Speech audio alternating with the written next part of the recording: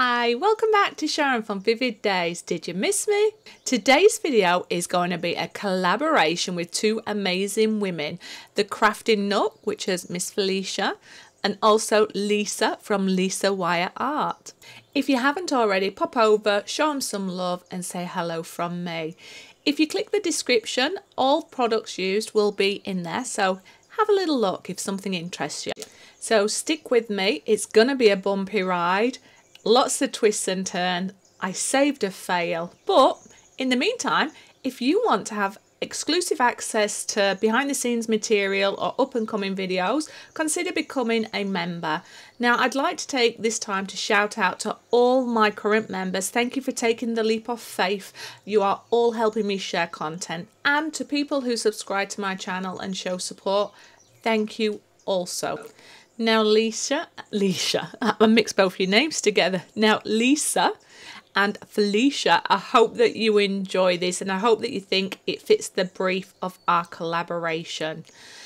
As I said, there's going to be lots of twists and turns. On this first layer, what you are seeing me doing is slowly adding my colours in a controlled way where my resin is starting to cure to a gold spray painted board. And I really enjoyed where this look was going. So the principle was fine. And in this layer, I think it executed well. But you'll get to see my real life challenges with the Resin Gods today. If you haven't already, remember to give me a thumbs up. Also consider liking and subscribing to my channel if you haven't already. If you already subscribed, remember to hit that notification bell because my bell seems to have broken. You might need to unselect and reselect to get notifications of up and coming videos. So the principle with this is I started with my deeper colour, which was the deep ocean colour blue. I then came around and added the light blue, which was from Resinate, and the open water blue was from Just For You Online. I then come around and add my turquoise and then gold and a little bit of bronze. And there is a little bit of the sparkle within the resin. It was a very slow process. I've edited a lot of this out just to save time for you, and a lot of it was repetition, but I think you get the idea of the speed and the detail that it took to get to this layer. I had to watch my teeth didn't fall out. I seem to be really struggling today to get my words out and they make sense. But let me talk you through some other parts of the journey. So the idea with the gold background was if bits of it show through, I'm hoping that it's going to add depth.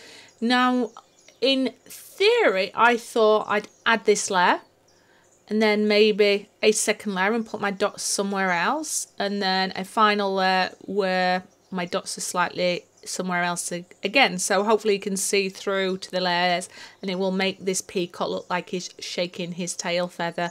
That was the principle, and yeah, it kind of didn't go that way. So prepare, as I said, it's going to be a bumpy ride.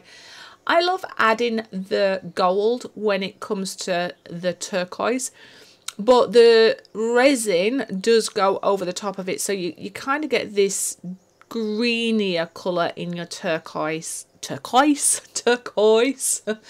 And I lost some of that vibrancy. Now I came back around with the copper because I just wanted there to be a little bit of a darker contrast between the gold and copper. Now, if I had a magic stop button at the time, now I'd probably stop when I just apply my gold and leave it at that, and maybe I could have done something else with the bronze because the bronze took over the gold took over the turquoise, and you lost some of that vibrancy in colours.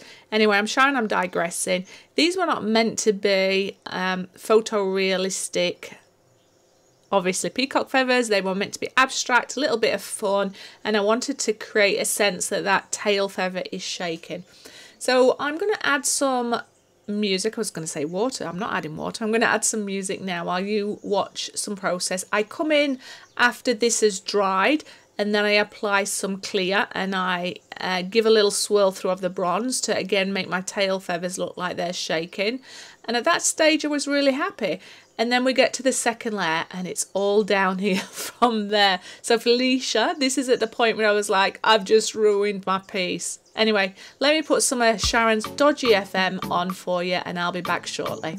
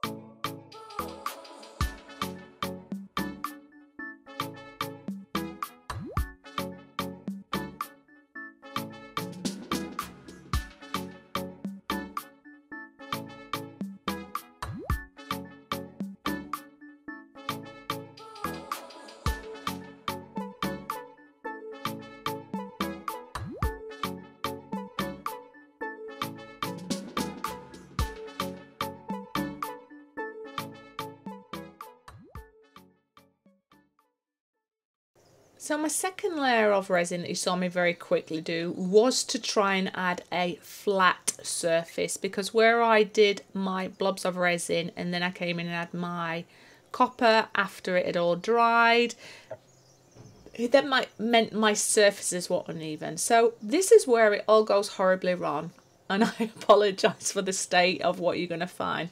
So why did it go wrong? I tried to do this before I went to work, so it was very poor time constraint, so I had to work quick, which meant I did not wait until my resin was starting to cure, which meant I did not apply it in a controlled manner with my stick and I'm pouring it on.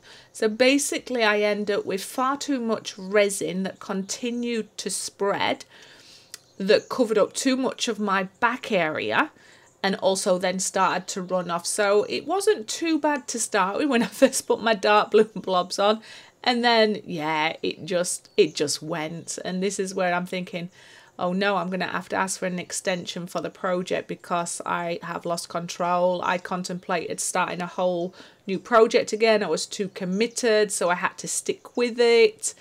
I used the same colours as the first time, but you can see, I mean, look at the size of that.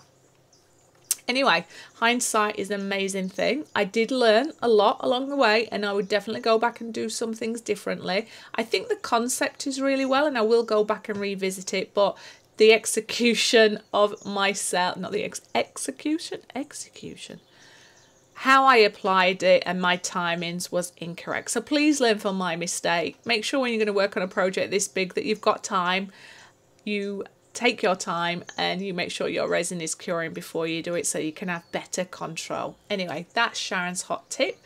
You'll come back and you'll see the disaster as it after it's cured, and it keeps slipping off the canvas.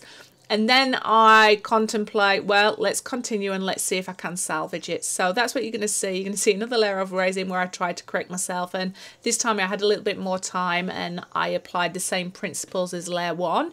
And I think all three values do add to it.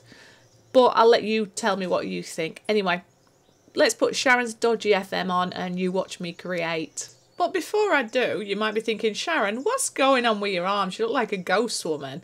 Well, that is calamine lotion I put on my arms to give me a protective barrier should I dribble resin on my skin. So no, I'm not a ghost. No, I don't think it's a fashion statement, but I do want to protect my arms from any resin drips. Now that's cleared up, back to Dodgy FM.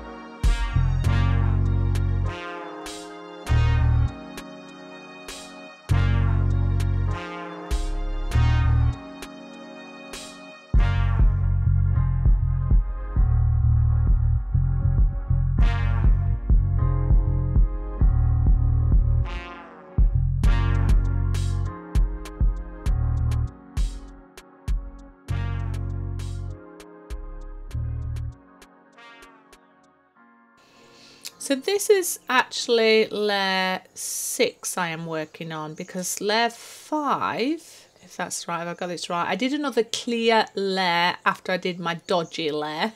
That was again to give me a smooth surface to work on.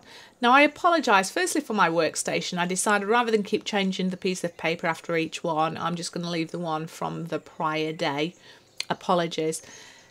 Secondly, I apologise for the mess of that other one. I mean, it was hideous. There's no way around it. But I wanted to come back in because I figured that if I took my time again and apply my dots like I did the first time, when it was going off slowly, I might still be able to make it pretty again, because you can still see a little bit of the original one and you can see the second one, but I've managed to cover up most of the dodginess.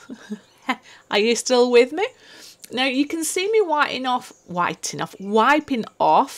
dust, because what I needed to do now was scratch my resin surface before I started to paint in the detail with acrylic and Peacock, because when I apply my final top coat of resin, it's going to need something to stick to.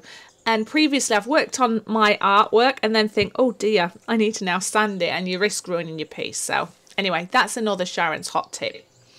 Now what I'm currently doing is trying to brighten up my feathers, but if you look at the top right, you can see where there's a few dimples where the resin run off, but I wasn't too phased because I knew I was going to give it another top coat, so ignore that little mess there. I'm basically going with a dark and medium and a light blue, and then the light blue is also going to be the little bits I put in the middle. What I wanted to do was try and make that middle part almost look like they pop like the little circles. Now you don't have to do this. I'm not saying that this is what peacock feathers looks like by any means. I wanted to put some character in there. I wanted to try and brighten up the back area as well, because for some reason it just seemed to dry dark and it didn't have the pop. So I'm figuring this out as I go, and I was mindful that the feathers to the right, feathers to the left, I needed to put my highlights in different areas.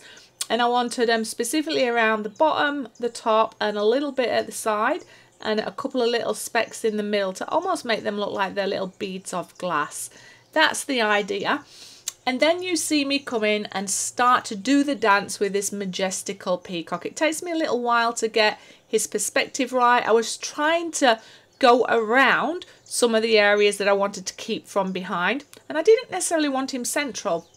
So you see me going backwards and forwards, trying to work out where he should be in his composition.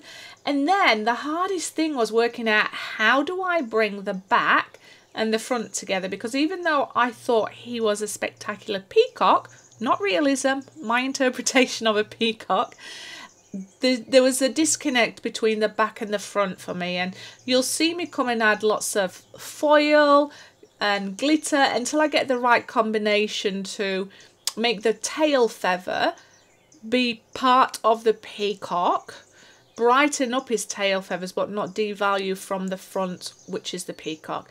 I think I get the balance right in the end, considering that I was constantly chasing getting this piece to work. Overall, really love the end results, and I'd love to know your thoughts. Do you think I've nailed it or failed it? And also, if I go back and recreate this, I've got so many learns that I would take into the next piece to make it more spectacular. And I'd probably add some multicolours to the peacock feathers as well. Anyway, I'm Sharon, I'm digressing. Remember, this is a collaboration with the Crafting Nook, so Miss Falisha, and Lisa from Lisa Wyatt Art. Please pop over and look at their video and watch it if you haven't already, and show your support. Remember to give them a thumbs up and consider subscribing if you've not already. They have been amazing supporters of mine, and they also have an amazing channel themselves, so it'd be really nice if you could go and show them some love. Love, not love, love. Also, Lisa and Falisha, I hope that you're happy with this particular piece, and I hope you think it fits the brief. And I hope everybody else has enjoyed seeing this beautiful, in my opinion, sparkly peacock come to life. Anyway, I'm Sharon, I'm digressing for the very last time. I hope at the end, when I get to take it out in the sun, you get to see some of the richness of the colours and the sparkles. But excuse me, remember to leave me a comment and let me know what you thought. And Lisa, Falisha, cannot wait to do another collaboration. Anyway, I'm going to put Sharon's Dodgy FM to see you out, and thank you so much for sticking with me and hanging out. Much love.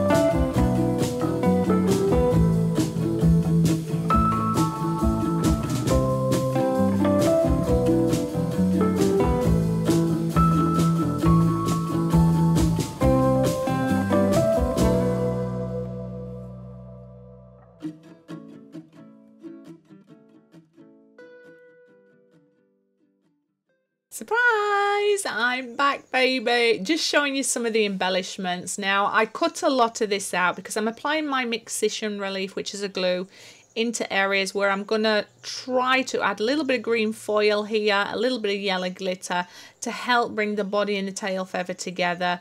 I enjoyed doing this piece and I end up keeping this piece. I then go a bit rogue and I add like a splash of gold and a splash of blue and a splash of purple to the tail feathers.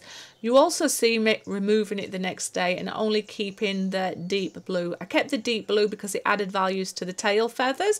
The others distracted. So I removed it with just a plain baby wipe. What I then did was, similar to what I did with the glue, apply a little bit of glue back to the tail feathers and then just applied a little bit of the dark blue glitter and a little bit of the light blue glitter and a little bit of, I'm going to say white glitter. It was like a snowflake glitter, just to the white on the face a little bit down the front to try of the body to try and make it look like that's a higher point, and a tiny little bit in the middle. So it's all very subtle. It ends up being glitter. You see that shine in the very end video where the sun's on it and those colours, everything about it you get to see and it comes to life and it's so majestical. But you'll have to let me know whether you feel it's a nail it or fail it. I apologise that I have fast forwarded it a lot, but it would have been an exceptionally long video, and I think that this is a more manageable chunk for you. But if you do want more details on what I've done and if anything's been missed out, or if you want me to see a peacock done in real time, let me know. I'll be happy to have a go at doing it on one of my lives. But thank you for hanging out with me. Thank you for watching me explore and learn and fail and hopefully turning it around into something majestical. I then put a final top coat over the top of it all just to bring it all together, and I take you out in the sun. This is where I feel like I'm like dusting for treasures. It's the next day, so painlessly you are removing all the excess glitter. You want to get as much of that off your piece as possible, so when you do add your final coat of resin, it's not just floating in there and you get some control. Anyway, I'm Sharon. I'm digressing for the last time. Lisa, Falisha, cannot wait to go over and see your piece. I hope you like this. Please, everybody, make sure you leave a comment. Let me know your thoughts, and I will see you on the next video. Much love. Bye, bye.